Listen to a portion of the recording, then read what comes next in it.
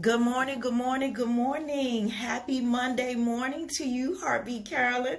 Good morning, good morning, good morning. I pray that you all received sweet sleep last night, woke up with bells and whistles on and ready to take on this day. Hey there, Heartbeat Elaine and Heartbeat Donald, Heartbeat Nicole, Heartbeat Eva. Hey, Heartbeat Yolanda, Heartbeat Bernice. Thank you so much, Heartbeat Nicole. Good morning. Hey there, Heartbeat Troy.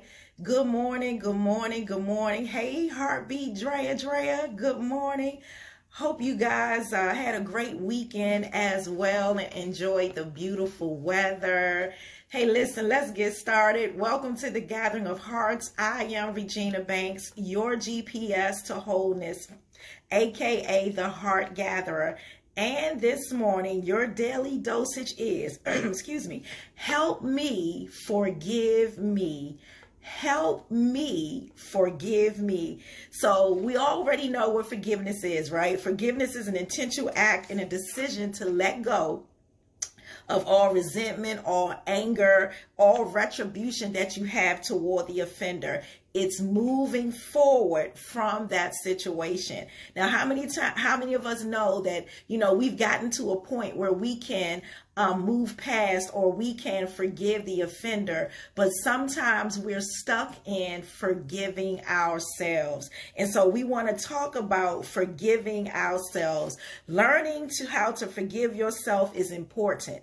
It's imperative for your mental health. It's imperative for your physical health. It's imperative for your overall well-being and your future. You've got to forgive you. And so sometimes in life we have a hard time forgiving ourselves for, certain things like the bad decisions that we may have made. Some of us have had a hard time forgiving ourselves because, quote unquote, we think that we may have done some bad parenting. We blame ourselves for the decisions that we've made, with our children. Some of us have had a hard time forgiving ourselves for staying in a toxic relationship too long, or, not protecting children because of a relationship. You were so into a relationship with with a male or female, and I'm saying that for men or women, that you forgot about your child. You were so, and you have not forgiven yourself for doing that. Some of us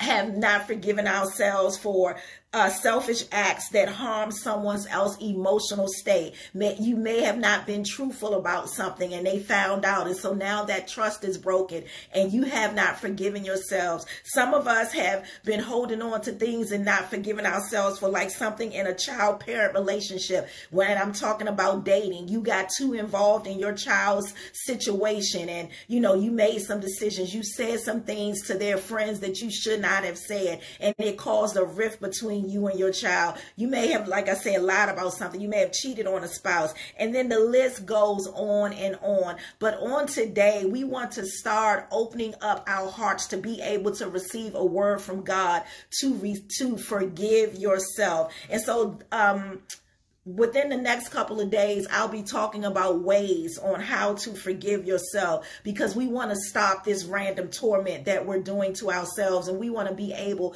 to move forward. When you choose, and I'm saying choose because it's a conscious decision to forgive yourself, when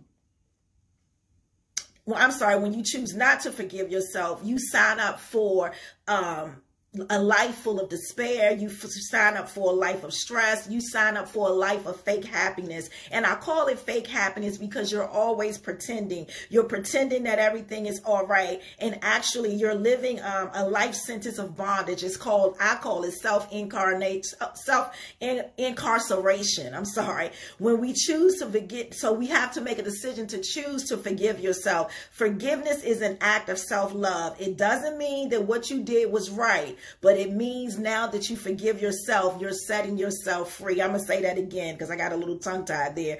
When you choose to forgive yourself, and you should choose to forgive yourself, forgiveness is an act of self-love. It doesn't mean what you did was right, but it means that you've gotten to a place where you can move past it. You can allow God to help you, and it will set you free. Amen. So ways on forgiving ourselves. The first one is this: you are not what you did. So you've got to learn learn how to disconnect from the identity and understand that you are not perfect. Disconnect from that identity. What are you talking about, Pastor G? You have become that thing, whatever it is that you did. So this is a thing that happened in your past, but it's not who you are. I'm going to say it again. This is a thing that happened in your past, but it's not who you are. So, you have rehearsed this thing in your life so much that has caused you to not forgive yourself, that you've gone over it in your brain so much that that's all you're focusing on. You're stuck right there. And the thing is not, you're focusing on trying not to do it again, trying not to be hard on yourself. And what's happening in actuality is, because you're focusing on it so much, because you have made it the center of your brain, that's where you stay in. And that's why you aren't able to move past, what you did. So it happened. So you've got to say this: it happened. I've learned my lesson, but now I've got to move forward, which takes us right on back to 3 John 2, where he says, "Beloved, above all things, I wish that thou may prosper and be in health, even as your soul prospers," meaning your emotions. And so you've got to allow the word of God to come into your life. You've got to allow the word of God to take root. That's why it's important that you continue to read the word, that you continue to meditate on the word day and night, that you may make your own life prosperous and have good success. And so because you've been concentrating on this thing so long, you can't get out of the past, and the past won't let you enjoy the present, and it sure isn't going to let you get to the future. And so you've got to understand, yes, it happened. Yes, I did it. It wasn't right, but it's not who I am. I made a mistake. I did something that I should not have done, but it does not mean that's who I am. It's not my identification tag. That's not who I am. Philippians 3:12, 14, and I'm going to read it in the Passion Translation. It says this. It says, "I admit that I have yet acquired the absolute fullness that I'm pursuing,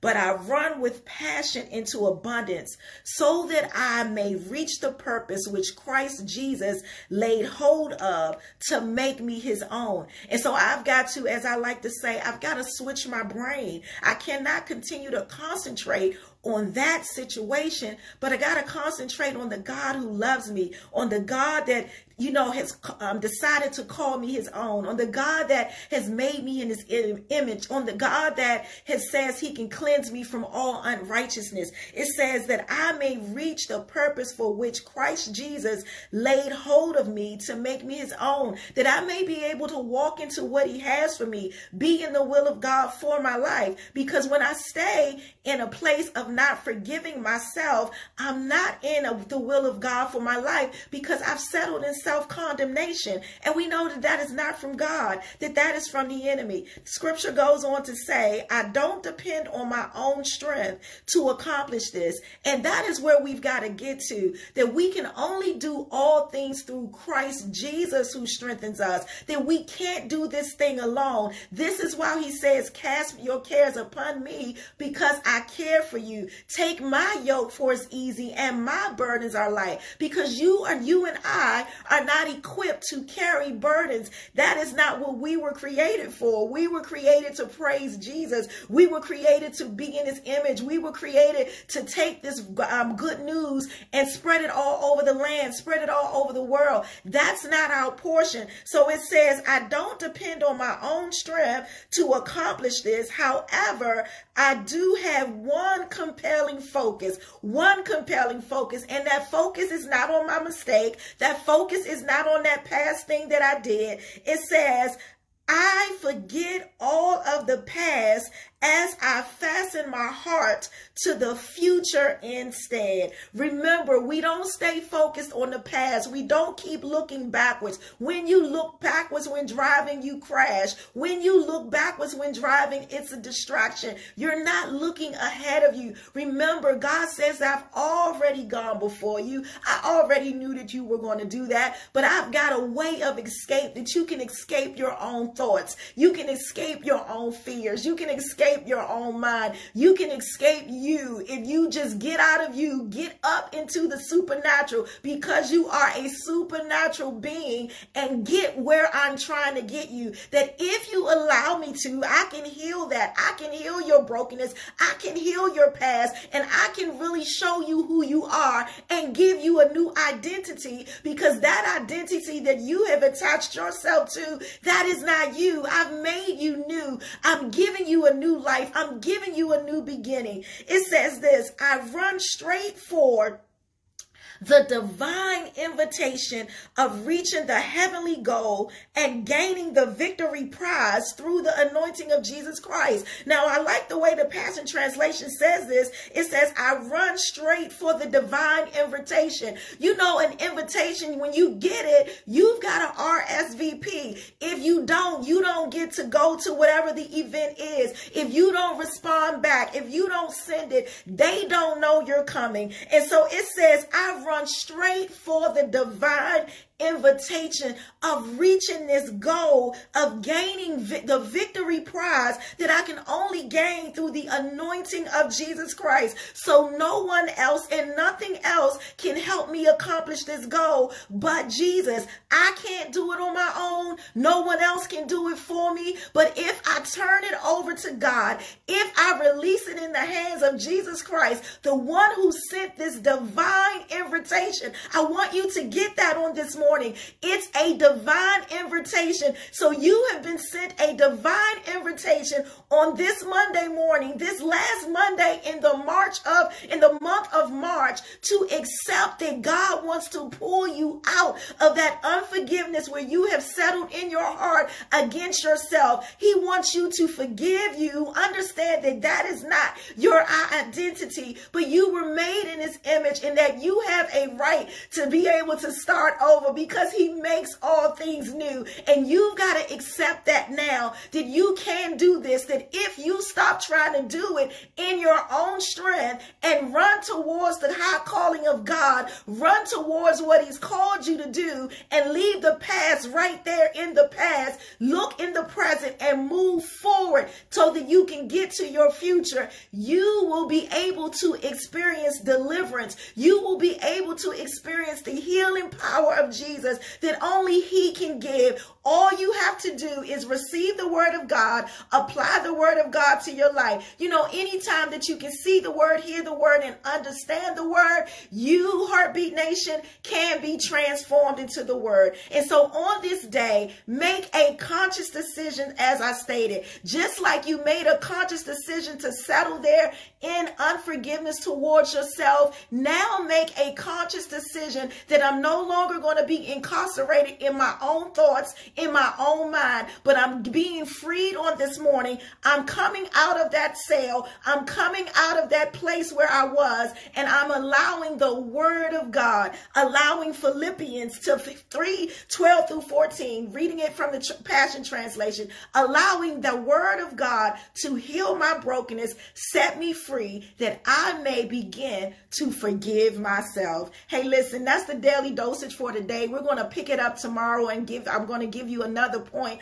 on how you can begin to heal and forgive yourself. That's the daily dosage. Help me forgive me. If you have not subscribed to the YouTube channel already, please do so, because there you can find all of your dosages in one place. Follow me on social media platforms, God Wants Me Whole. Visit the website, GodWantsMeWhole.org. You know how we do this thing. Come on, let's say it together. Say, God wants me whole, and I am. Go out there and have a speck-wow amazing day. Look out for falling blessings, because they are falling all around you. Again, I'm Regina Banks, your GPS to wholeness, aka the Heart Gatherer. I love you guys a bunch, and make it a great day. Make it speck-wow amazing as you get to experience God in this last week of March. Still mega miracles to happen in the last week of March for you. I'll see you guys tomorrow morning at 7:30 a.m. Again, speck-wow amazing day to you.